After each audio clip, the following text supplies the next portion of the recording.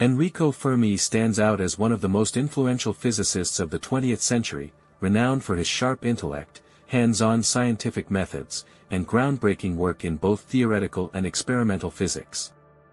Born in Rome in 1901, Fermi showed an exceptional interest in mathematics and physics from a young age. As a teenager, he was already delving into advanced physics texts and earned his doctorate quite early in life.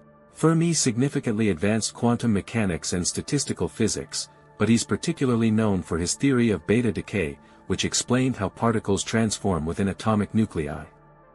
This theory laid critical groundwork for modern nuclear science.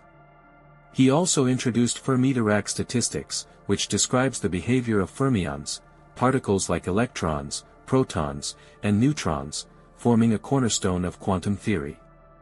During the 1930s, Fermi and his colleagues experimented with neutron bombardment of atoms, leading to the discovery of new elements and nuclear reactions. This achievement earned him the Nobel Prize in Physics in 1938.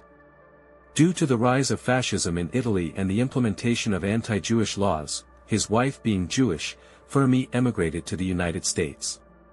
In America, Fermi played a crucial role in the Manhattan Project, where he helped construct the first nuclear reactor in Chicago in 1942.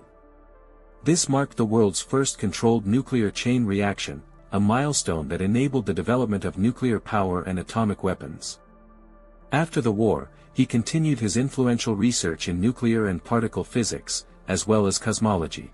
Fermi was celebrated not only for his scientific brilliance but also for his talent in clearly explaining complex concepts, inspiring future generations of scientists.